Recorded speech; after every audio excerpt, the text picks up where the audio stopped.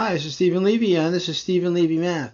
This video is about forecasting the cost of solar energy using Moore's Law. This is a really crude way of doing it, but just for fun, I wanted to see where it takes us.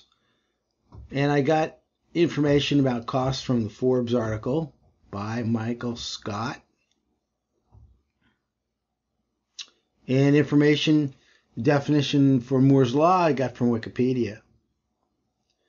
Moore's Law says integrated circuit density doubles every 2 years. Or you could say the cost of semiconductors drops by 50% every 2 years.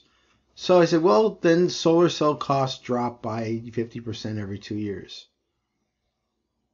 And I made the tremendous leap that said, well, if that's true, then the cost of generating solar power using semiconductors drops by 50% every 2 years.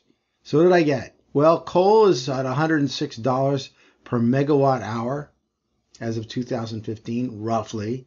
Solar is at $122 per megawatt hour. So if it dropped by 50% every 2 years, wow, look what happens in 2021.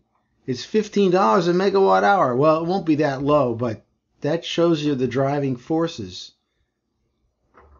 Well, thanks for watching. You can watch more videos at StephenLevyMath.info. That's on Facebook. Or you can watch them on TeacherTube, which is StephenLevyMath.com. And there on TeacherTube we'll have all the math videos too.